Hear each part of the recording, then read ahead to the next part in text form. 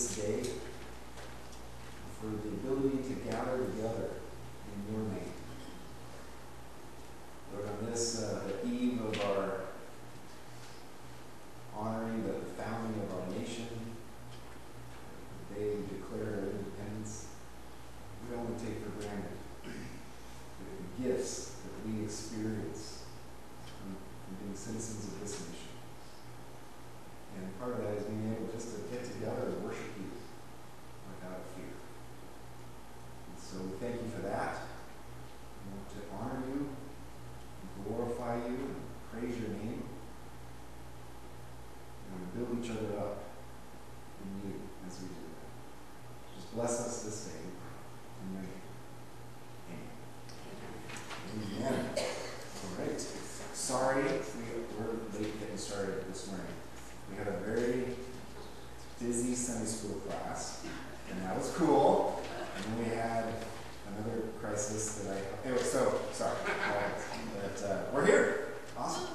And just want to say a big thanks to Dave Jacobs for covering last week.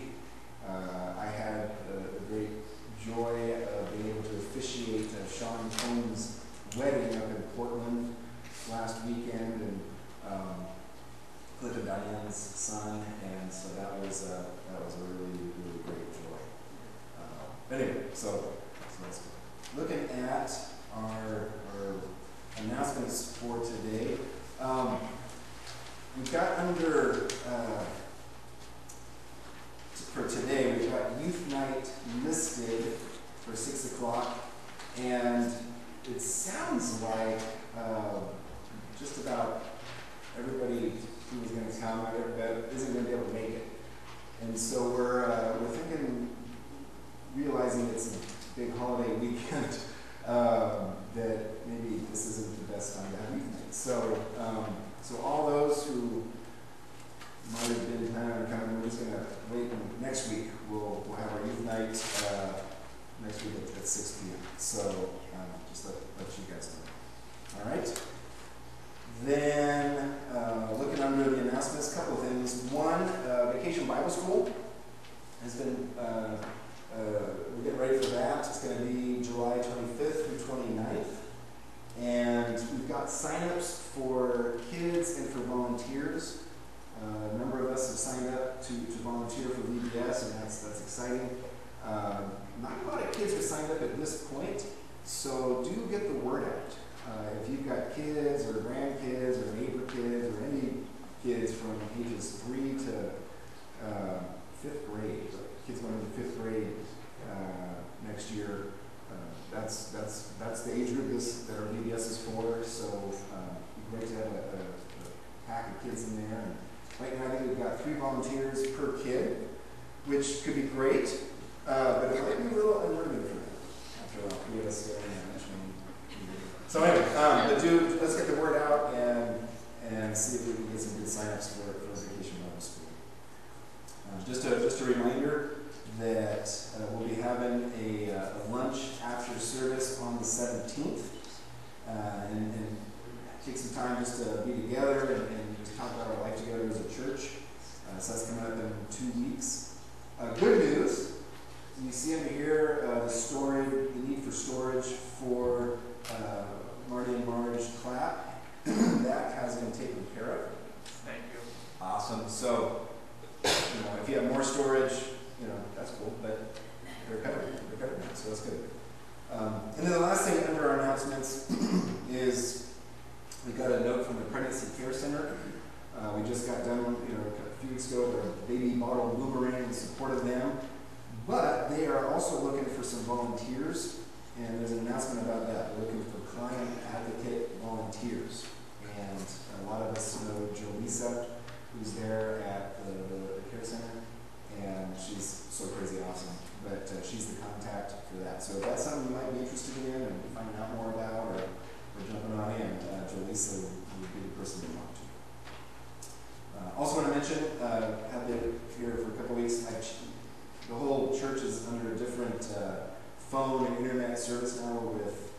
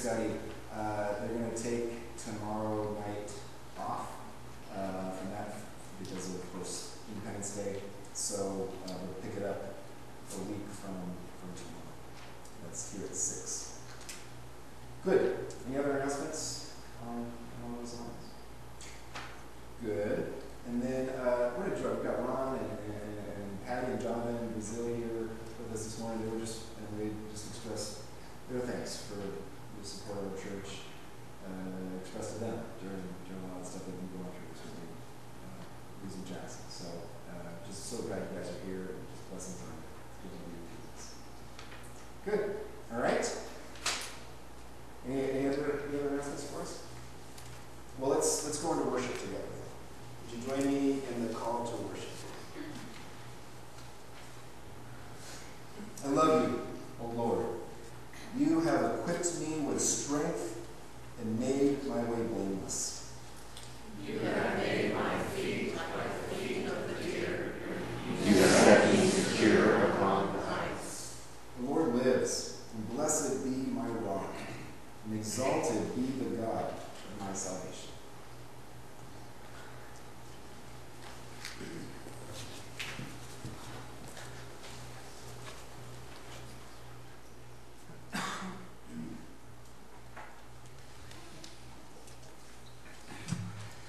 I invite you to stand together and worship.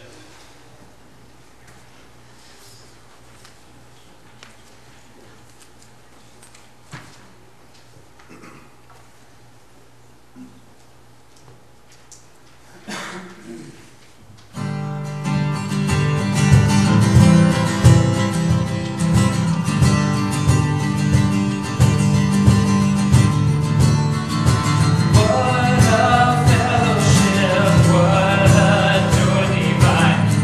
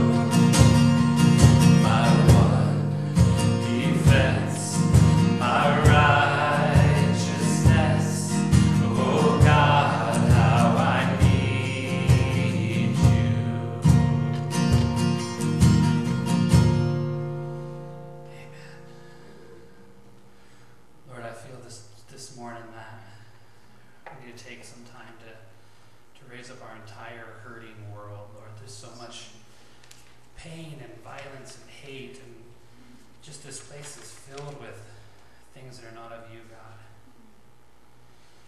And we want to stand here this morning and just say that this world is yours. Say that we need shelter in you, that we need to turn all this stuff over to you, Lord, for that's the only hope our world has, Lord. That you're the God of this nation, you're the God of this planet, and this universe. And we ask that you take it back, Lord. Just come and take it back. Use us, use your power, however you can, Lord.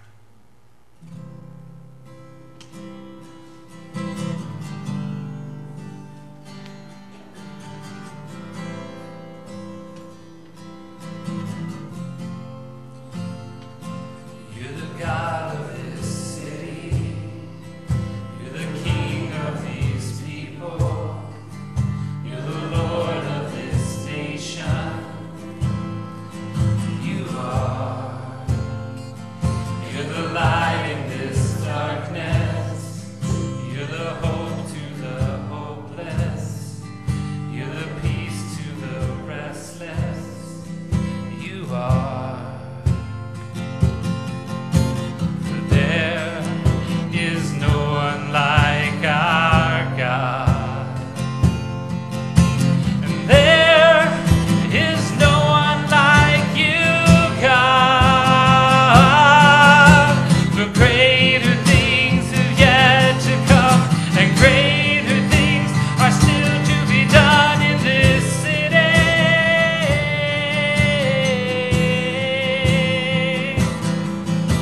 And greater things have yet to come, and greater things are still to be done here.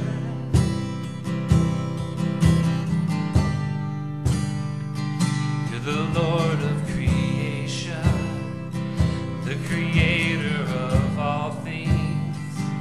You're the King above all kings. You are. You're the strength and the weakness. You are love to the broken. You're the joy and the sadness. And you are. For there is no one like our God. And there is no one like you, God.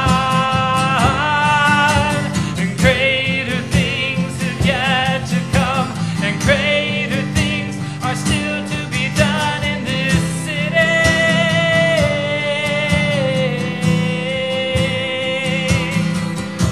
Where glory shines from hearts alive with praise for you and love for you in this city.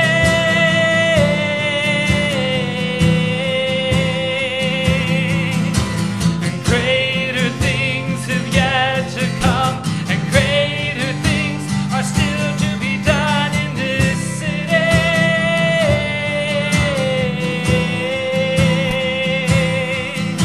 And greater things have yet to come, and greater things are still to be done here.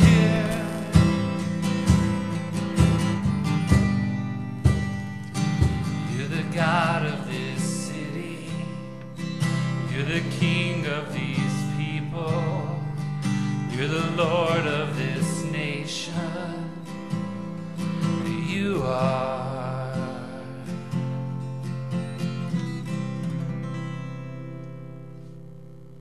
Amen.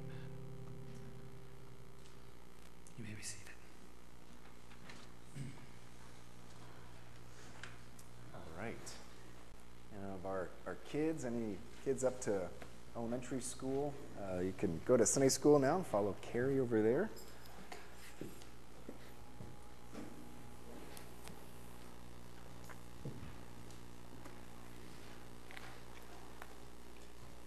I really appreciate that last song for a lot of reasons. One is that no matter where we are, God is the God of that place, and He is at work in that place. and he's called us to share in that work. And I also appreciate it because one of my favorite writers, first person that said it that I caught it, was that the Bible begins with a garden, and a lot of the artwork that pictures like heaven and eternity is kind of more garden-like, idyllic kind of stuff, but the scriptures end in a city, right? It's the New Jerusalem comes, and it's a big old city. It's like actually a big cube. It's kind of odd when you really take it literally, but the point is we go from a garden with 2 people to a city filled with people and culture and all kinds of stuff, and that is what we're moving towards, a truly redeemed city, not just going back to some little garden patch. And I think that's a good reminder. So, as I said, it was a privilege to share in the Combs' wedding last week. It was like miraculously perfect day. It was really raining the day before, and it got really hot the day after, and it was just really nice on the wedding day, and it was a beautiful setting, and the bride, Angela, she's just so pretty, and Sean was just it just was great. And I always feel good when Dave is here and covering, and it's kind of cool because this week, Dave and Ellen are not here because they're celebrating their daughter's wedding. And so we're doing a lot of, tis the season, I guess, so yeah. All right, well, I want to pick up where we left off. We've been working our way through 1 John. We're actually getting close to wrapping up our walk through 1 John. And today, our passage is really the heart and the soul of this letter that John wrote to the church. And all those spirals we talked about as he keeps going back around and around and around, talking about certain topics, in particular talking about love. This passage is kind of like the crescendo of that, and it's an awesome passage. So let's look at it together. It's 1 John chapter 4, verses 7 through 21. Hear the word of the Lord. Beloved, let us love one another, for love is from God, and whoever loves has been born of God and knows God. Anyone who does not love does not know God, because God is love. In this, the love of God was made manifest among us, that God sent his only Son into the world so that we might live through him. In this is love, not that we have loved God, but that he loved us and sent his Son to be the propitiation for our sins. Beloved, if God so loved us, we also ought to love one another. No one has ever seen God. If we love one another, God abides in us, and his love is perfected in us. By this we know that we abide in him and he in us, because he has given us his Spirit. And we have seen and testified that the Father has sent his Son to be the Savior of the world. Whoever confesses that Jesus is the Son of God, God abides in him and he in God. So we have come to know and to believe the love that God has for us. God is love, and whoever abides in love abides in God, and God abides in him. By this is love perfected with us, so that we may have confidence for the day of judgment. Because as he is, so also are we in this world. There is no fear in love, but perfect love casts out fear. For fear has to do with punishment, and whoever fears has not been perfected in love. We love because he first loved us. If anyone says, I love God, and hates his brother, he is a liar. For he who does not love his brother whom he has seen cannot love God whom he has not seen. And this commandment we have from him: whoever loves God must also love his brother. It's the word of the Lord. Thanks be to God. Let's pray together. Precious Lord, we love you. And we thank you for your word. We thank you for these words that you inspired your servant John to write, and for the revelation that they bring, and the inspiration, for pointing us to you and to what you have called us to do. So just open our hearts and our minds to you, we pray, in Jesus' name. Amen. Amen. So yeah, we've been working our way through John's first letter to the church, and it dawned on me that we haven't really talked that much about John. And he's called Saint John, he's called John the Evangelist, he's called John the Theologian. And we actually know a few things about John. First of all, we're pretty sure that he was the youngest of Jesus' disciples. He could have been as young as 13 or 14 when Jesus first called him. Could have been a really young guy. We also know that he came from an affluent and influential family. His father Zebedee owned a whole fishing business with multiple boats and employees. And from what Luke says, there's a chance that Peter and Andrew were actually employees of the Zebedee family. So he's got a big business. And on top of that, John personally knew the high priest and had access to the high priest's court during Jesus' trial. And on top of that, if you remember, John's mother came and advocated that Jesus would put her two boys, James and John, in places of honor, which suggests a certain sense of privilege. So all this makes us think that John's family wasn't just your common peasantry, but actually was well off and influential. And we know that John was a dear friend of Jesus, a personal friend. He never calls himself by name in his own gospel. I don't know if you caught that or not. He calls himself the beloved disciple. So, you can figure that out. But anyway, but this also may be why Jesus chose John to take care of his mother Mary. Remember from the cross, he tells John, this is your mom, and to Mary, this is your son. And we actually know that John did take care of Mary in her later years.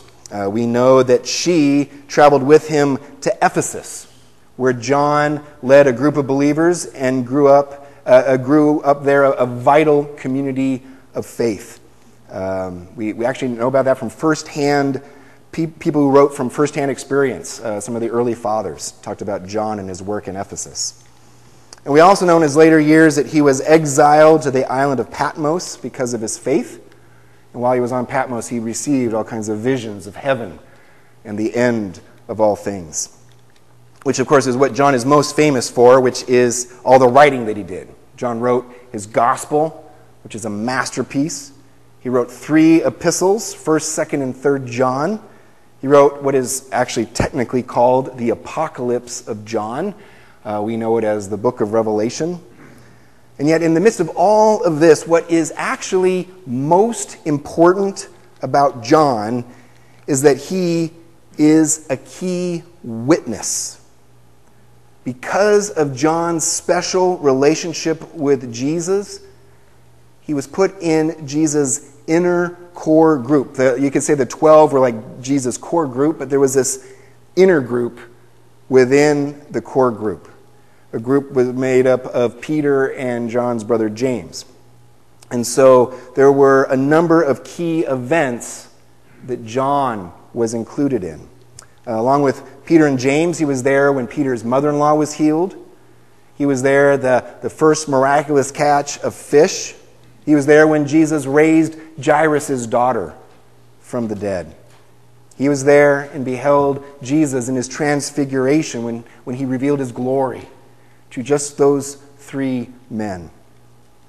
And John was also there with Peter and James in the Garden of Gethsemane, witnessing Jesus in his absolute emotional torment, when he was greatly troubled and distressed, when Jesus said himself, "My soul is very sorrowful, even unto death." when Jesus was calling out to his Father and begging to be spared from the cross, but submitting himself to the will of God. And John was the only one of the disciples there at Jesus' trial, hearing Jesus, his dear friend and his master, being slandered, watching him being mocked and beaten. And ultimately, John was the only disciple who was there at Golgotha, seeing Romans drive spikes through Jesus' hands and Jesus' feet, securing him to the cross. John watched Jesus' pain and Jesus' torment. He listened to his last words. He bore witness to his last breath. John was the only disciple to actually see Jesus die. So here's the point. When John talks about love, when he describes the price of love and how far love is willing to go, John knows what he's talking about. John spoke from first-hand experience when he said, "In this is love. Not that we have loved God, but that he loved us and sent his Son to be the propitiation, the atoning sacrifice for our sins." John saw the pain and the torture. He saw everything that Jesus went through. And he knew that it was all for love. Jesus' love for his Father. Jesus' love for this world. And Jesus' love for you and for me. In this is love. This is John's way of saying this is what love is. This is how love is best defined. This is the greatest, truest, purest manifestation of love that we could ever experience. And this is what God has done. This is what Jesus has accomplished. Through his flesh and blood and pain and death, through his sacrifice, Jesus demonstrated what love is. He has set the bar, he set the standard for love.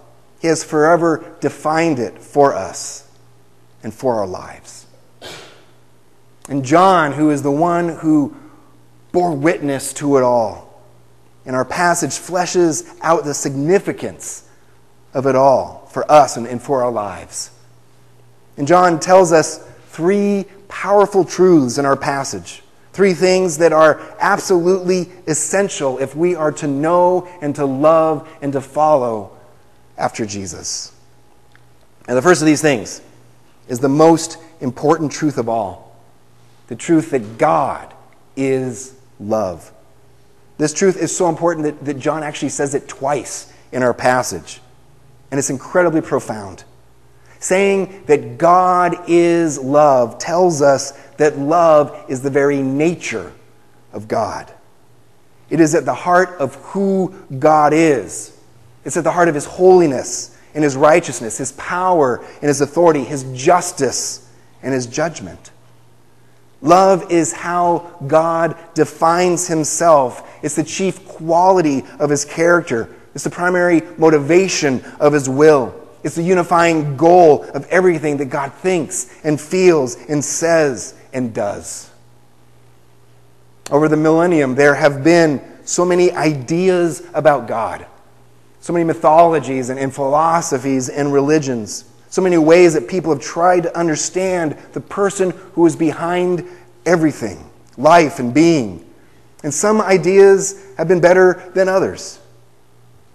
But when God himself wanted to reveal his true nature to us, to share with us who and what he really is, he sent his Son to join us in our humanity and to suffer and to die for us on the cross. And through all, to win for us his salvation and restore us to life in him. Romans 5:8 says, God proves his love for us, and that while we were still sinners, Christ died for us. God is love, and what John saw with his own eyes and what he touched with his own hands in the life and death and resurrection of Jesus confirmed this beyond any doubt and established this glorious truth for all time. If you ever find yourself wondering about God, wondering if there's anybody out there, wondering if he thinks about you, if he cares about you, and if he loves you and wants the best for you, just look to the cross. Call to mind God's motivation for sending his Son into this world, and embrace the love that Jesus has demonstrated for you in his sacrifice on the cross. And when you do, all doubts begin to fade. You are loved. You are loved dearly.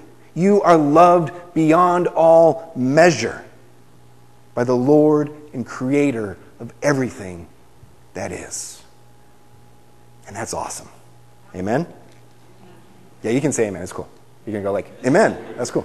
I like it. All right, good. So that's the first thing. Now, along with this is the truth that God empowers us to love as well. Our passage from 1 John tells us two powerful things about how God equips us to live out his love together. And the first thing is this, that we can love powerfully because we are powerfully loved. John says we love because he first loved us. We can live in love because God first loved us. He first poured out his love on us, proving his love for us through Jesus. God loved first.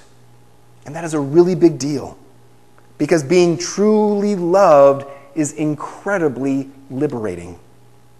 Being known and accepted and valued, and with that being desired and pursued, being embraced beyond all limits, being adored beyond all reason, being treasured beyond any quality or merit or accomplishment of our own, it's staggering.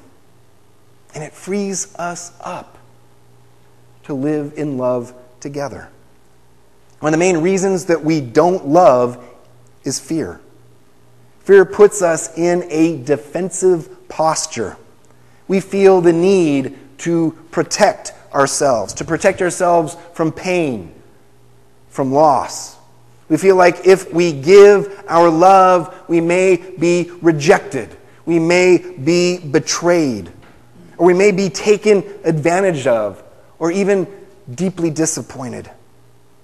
And we fear that we will lose ourselves in all of that pain and all of that loss. And so we push each other away.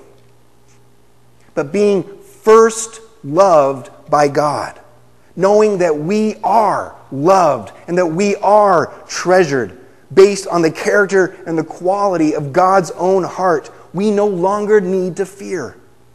We no longer need to build our identity on our own fallen qualities or on the acceptance of very fallible people. John says there is no fear in love, but perfect love casts out fear.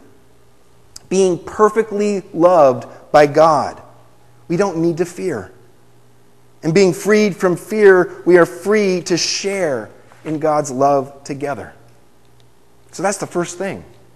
And it's really good. The second way that God empowers us to love is by investing his own Spirit within us. John says, by this we know that we abide in him and he in us, because he has given us his Spirit. Through our faith in Jesus and committing ourselves body and soul to embracing his grace and to honoring his authority and to following him with love and devotion, we open our hearts to become vessels of the Holy Spirit, communing with his presence and with his love and being filled with his power, being ready and willing to produce the fruit of the Spirit in our lives. This is one of the most amazing things about our faith, about the faith that Jesus calls us to share in, And it is the fact that it is not just a matter of our knowing and believing the right things and performing the right functions and avoiding the wrong things and all the pitfalls that are so typical in our world. What Jesus has called us to is himself, communing with him, sharing in his presence and his power and his love, and with his Spirit abiding in us, equipping us to do all that he has called us to do. God loved us first. He redeemed us through Jesus' sacrifice, and he has poured himself out for us. And all of it equips us. It empowers us to live out his love together. And that is incredibly good news. Now, it's incredibly good news because God actually does expect us to love. This is really the whole thrust of our passage this morning. The fact, with God being love and God equipping us to love, God really does expect us to be living out his love together. As John says, if anyone says, I love God, but hates his brother, he is a liar. John uses that word a lot. Have you picked up on that? We don't use that word a lot. We don't go, liar. Maybe you do. But most in pleasant company, we don't. But John does it because it's true. If you say, I love God, but hate your brother, you are a liar. For he who does not love his brother whom he has seen cannot love God whom he has not seen. John tells us this commandment we have from him. Whoever loves God must also love his brother. And this goes all the way back to Jesus. Jesus is the one who said, this is my commandment, that you love one another as I have loved you. Now we can look at this in a couple of ways. On the one hand, we can recognize that God's loving us is an investment in us. God is love, and he has shared himself with us. He shared his love with us so that through us, we can share his love with each other and ultimately with the world as a whole. You and I are called to be living representatives of Jesus Christ in this world, of his presence and his power and his love at work in our world, making all things new. And the number one way that we can represent Jesus is through living out his love together and with the people around us. This is why Jesus said, by this all people will know that you are my disciples, if you have love for one another. Jesus said, let your light shine before others so that they may see your good works and give glory to your Father who is in heaven. And those good works are lived out, demonstrating the power of God's love alive and at work in us and through us. So that's one way that we can understand God's expectation for us to love, that we are to represent him and represent his love in this world.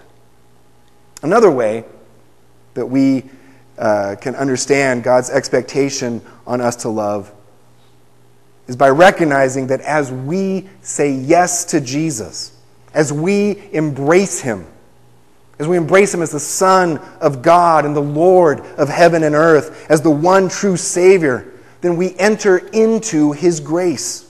We enter into his loving acceptance of us and his invitation to commune with him. And Jesus is clear that as we enter into his grace becomes our life. His grace becomes our world. It becomes our new reality. And living within that reality means being free to experience the love of God with all of its benefits. Experiencing the peace and the joy of sharing in his love. Enjoying living in loving relationship both with God and with each other. But if we refuse to love each other, if we refuse to share in the grace of God with anyone and everyone, we are no longer living within the grace of God. We are no longer sharing freely in his love. Hatred is the antithesis, the exact opposite of love. And as such, if we are going to insist on harboring hatred for each other, we cannot possibly remain in the world of grace. We cannot continue to share in communion with God. John said something that is so profound in our passage. He said, "Beloved, let us love one another, for love is from God, and whoever loves has been born of God and knows God. But anyone who does not love does not know God, because God is love." God is love. Love is his very nature. And so knowing God and being born of God and entering into his life and into his world, making God our living reality, means we need to connect with him. We need to connect with his truth, with his nature. We need to shape and mold ourselves around his heart and his life and his world. And so love is the key. Love is the connection. Love is a necessity. And thank God that he has shown us what love is, and he has equipped us and empowered us for love, that his expectation, his command to love is in reality an invitation to share more deeply in him and to enjoy his love more fully in our lives. 2,000 years ago, God told us that love is the key. And then God defined what love is. He manifested the full breadth of love for us. And he did it through the body and the blood of his Son, Jesus Christ. St. John the apostle, John the evangelist, John the theologian, knew this in an intimate way. He bore first-hand experience, a personal witness to the life and the suffering and the death of Jesus Christ, and to the power and the joy and the glory of his resurrection and his life with us. In this is love, not that we have loved God, but that he loved us and sent his Son to be the atoning sacrifice for our sins. May we embrace the love of God, putting our faith in Jesus Christ, opening our hearts to the power of his Spirit, and living out his love together for the glory of his name and for the great good of our world. Amen? Amen. Amen. Let's pray together. Precious Lord, we love you. And we do, again, thank you for your word. What an incredible passage that you inspired your dear friend John to write for us. You are love. And you have shared yourself so fully, so beautifully with us. And in that, you've called us to share in your nature and in your life and in your mission in this world. Help us to truly embrace your love for us. Help us to find that power, that sweet richness that comes from the knowledge of your love. And spur us on so that we can and will live out your love together and shine your light in this world. Bless us, we pray, Jesus, so we can bring you glory. In your name, amen. Please stand together once more in worship.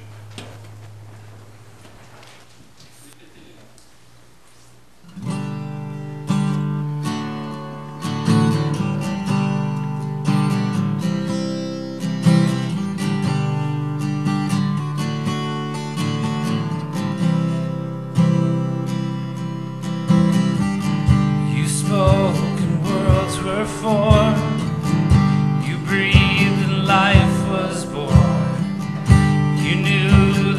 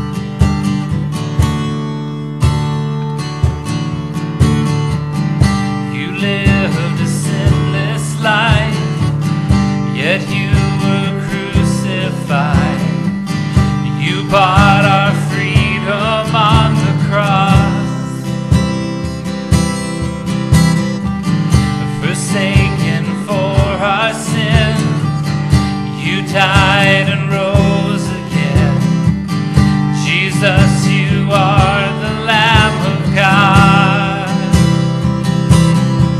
And you gave your life away. You gave your life away. You gave your life away for me. And your grace has broken every chain. My sins are gone, my debt's been paid. You gave your life away for me. For me.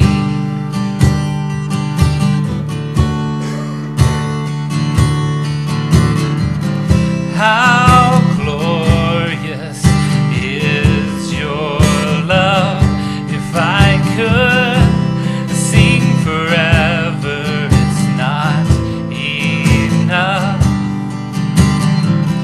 How glorious is your love. If I could sing forever, it's not enough. It's not enough. And you gave your life away. You gave your life away. You gave your life away for me. And your grace has broken every chain. My sins are gone, my debt's been paid. You gave your life away for me. For me.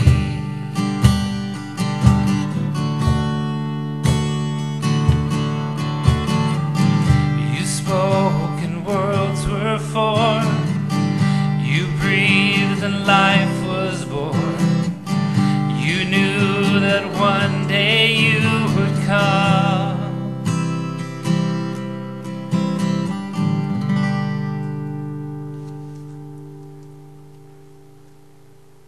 Amen. You may be seated. Let's pray and dedicate our tithes and our offerings to the Lord. Precious Lord, we love you.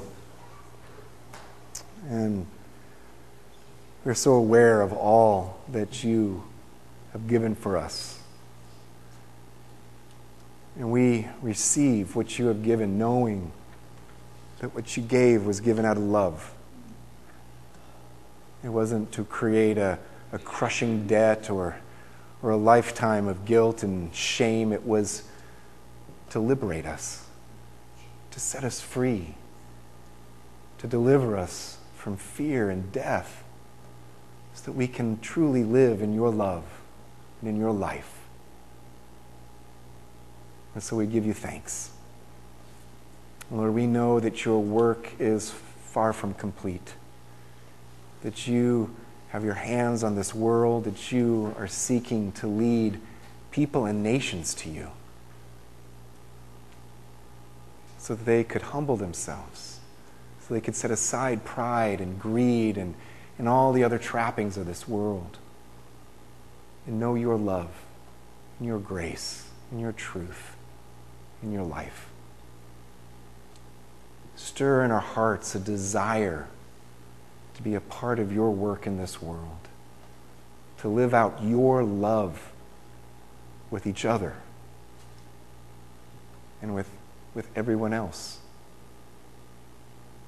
And today we ask that you would receive these gifts, these tithes, these offerings, and just ask that you would lead us in how best to apply them to your work, to your mission of grace and truth. We thank you that we can be a part of it, and praise you in Jesus' name. Amen.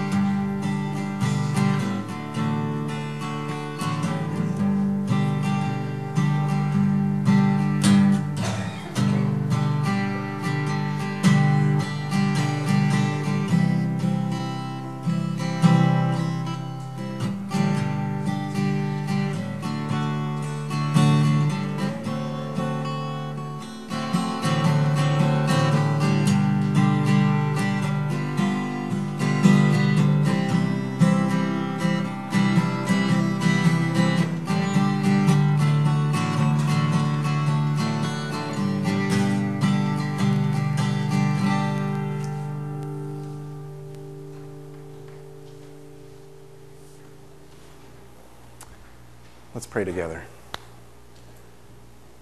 Precious Lord, we love you. And again, we just give you thanks. Thanks for the incredible love that you have demonstrated for us, that you have proved for us in the life of your Son. And Lord, we know that we continue to live in a broken world, in a world that is experiencing the impact of sin and selfishness and pride and greed and hatred and everything else. And that we all suffer from it on every level. And so our lives we lift to you. Our needs we lay before you. We ask for your grace and your mercy, for your deliverance, your salvation to be at work in our lives. But through it all, Lord, we look mostly to you and the great gift of your love and the great hope that we have that you have shared your salvation with us. That though this time is necessary, we will share in the full glory of your kingdom. And we look towards that day with hope and anticipation. So be with us now and lift our hearts to yourself, we pray. And as we pray the prayers that are in our hearts, we pray the prayer that your Son taught us. As we say, our Father, who art in heaven, hallowed be thy name. Thy kingdom come, thy will be done on earth as it is in heaven. And give us this day our daily bread, and forgive us our debts as we forgive our debtors. And lead us not into temptation, but deliver us from evil. For thine is the kingdom, and the power, and the glory forever. Amen. Amen. Let's prepare our hearts to share in the great gift of our Lord, the bread and the cup, as they call our minds and our hearts back to that expression of love in his body and his blood. Amen.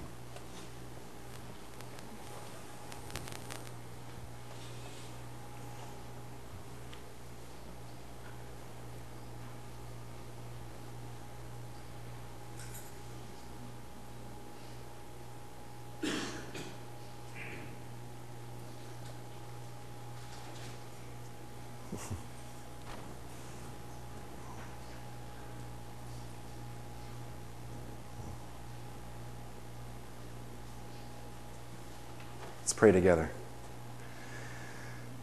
Precious Lord, we love you. And we thank you once again for your grace. We thank you for the great price that grace cost you, the life of your Son. And as we receive this bread and this cup, help us to be mindful of the magnitude of your gift to us. And help us to receive your love, to embrace it, to let it fill our lives to overflowing, so that we can live out your love together. Claim our hearts for yourself, we pray. In Jesus' name, amen. On the night that our Lord was betrayed, he had gathered his disciples together to share with them in one final meal. And in the course of that meal, our Lord took bread, and he gave thanks for that bread. And then he broke it. And he gave that bread to his disciples, saying, "This is my body, which is broken for you." In the same way, our Lord took the cup, and again he gave thanks. And he gave the cup to his disciples, saying, "This is the cup of the new covenant, formed for the shedding of my blood for the forgiveness of sins." As we take of the bread and of the cup, Let us remember all that our Lord has done for us by giving himself on the cross. Let us be mindful of his presence and power with us even now, calling us to commune with him and to share in his great work in this world. And let us look forward with hope and anticipation to sitting with him at his supper table in the advent of his eternal kingdom. Let us celebrate our Lord together.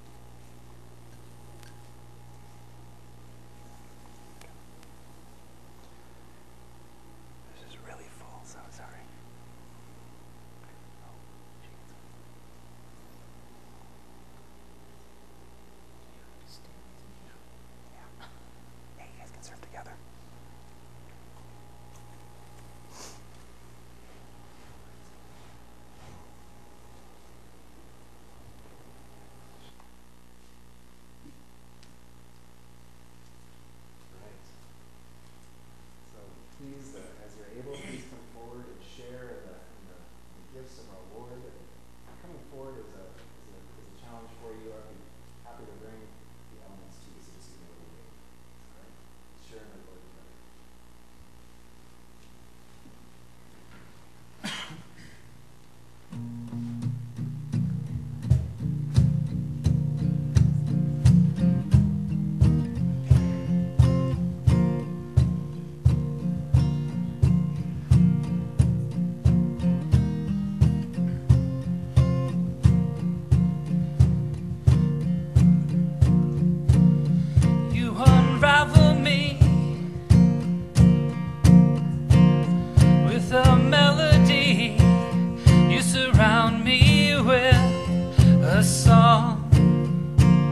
Of deliverance from my enemies, till all my fears are gone. I'm no longer a slave to fear. I am a child of God. I'm no longer a slave to fear. I am a child of God, and I'm no longer a slave to fear. I am a child of God.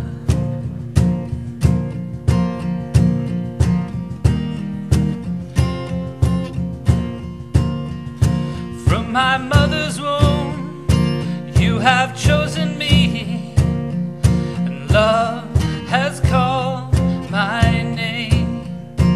I've been born again into your family. Your blood flows through my veins. I'm no longer a slave to fear. I am a child of God. I'm no longer a slave to fear. I am a child of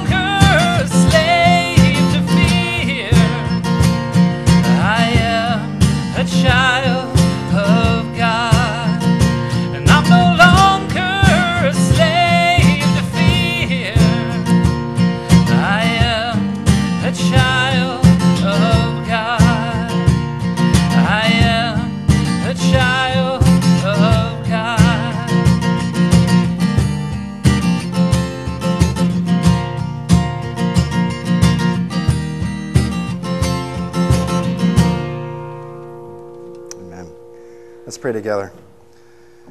Precious Lord, what a great, great thing it is to share in your presence with us, your body, your blood, your love for us. We have tasted and seen that you are good. You have blessed us and filled us up.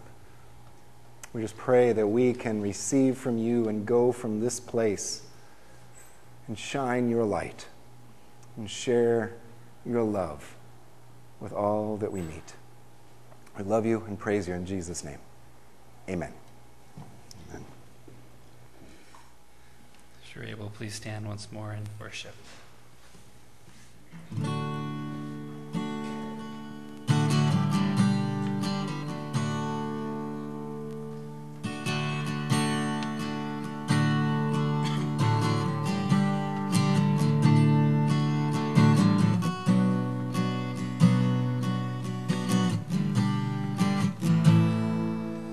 Praise the Lord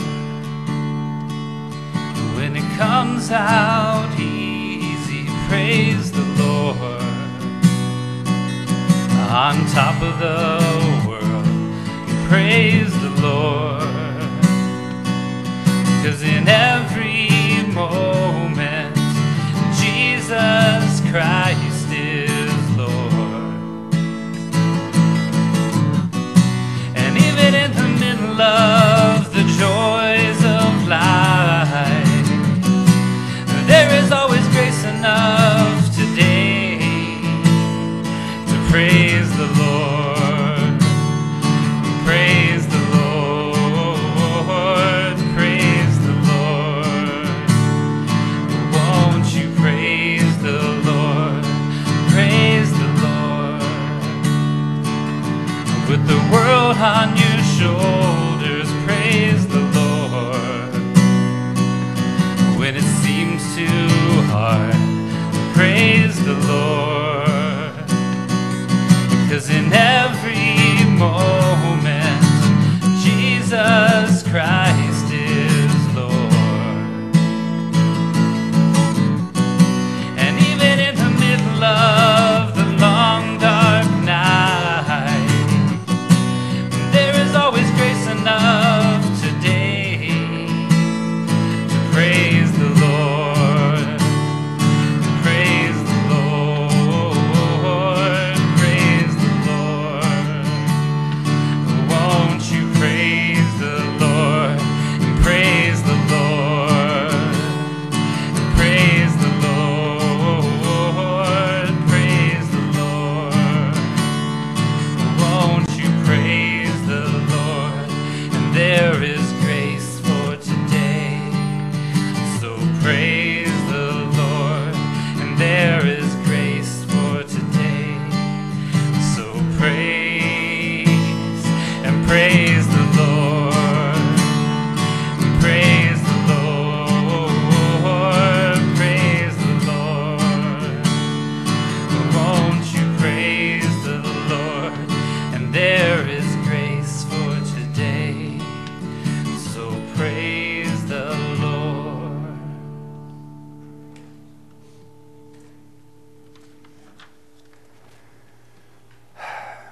We did, in one of our Abide groups, we looked at this 27th Psalm as a prayer to direct towards Jesus. And there's that great line, that says, I am confident that I will see the goodness of the Lord in the land of the living. Not just saying, okay, we'll get through this and then we'll die and I'll be great. But actually believing that he is with us, that he is at work, that he is sharing his goodness and his love and his grace and his power with us. And that's true. That's a big part of the promise that he's made to us. He is love. And he has shared his love with us. He's proved his love for us. And he made the promise that he will be with us always to the end. So as we receive those promises and as we in obedience respond to his call to live in love, may the grace of our Lord Jesus Christ and the love of our Heavenly Father and the presence and power of the Holy Spirit be with us all. Amen.